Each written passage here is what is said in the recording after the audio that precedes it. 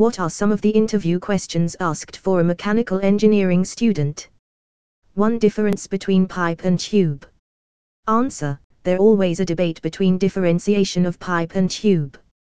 Pipe is always designated by its inside diameter, ID, because main purpose of pipe is to carry fluid, while the tube is always designated by its outside diameter, OD.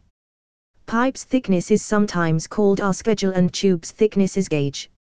As per the tolerance basis, tubes requires lower tolerances as to that of pipe, and tubes are more costlier in manufacturing compared to pipe production. 2. Difference between performance and efficiency.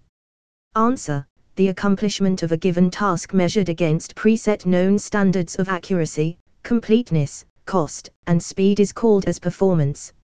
Efficiency is defined as the input given and the work obtained from that input, like money, time, labor, etc.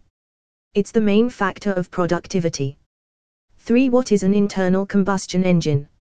Answer: an internal combustion engine, ICE, is a heat engine where the combustion of a fuel occurs with an oxidizer, usually air, in a combustion chamber that is an integral part of the working fluid flow circuit.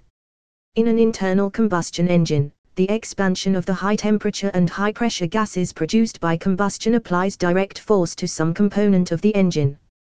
4. Do airplanes use internal combustion engines? Today, most general aviation or private airplanes are still powered by propellers, additional combustion engines, much like your automobile engine.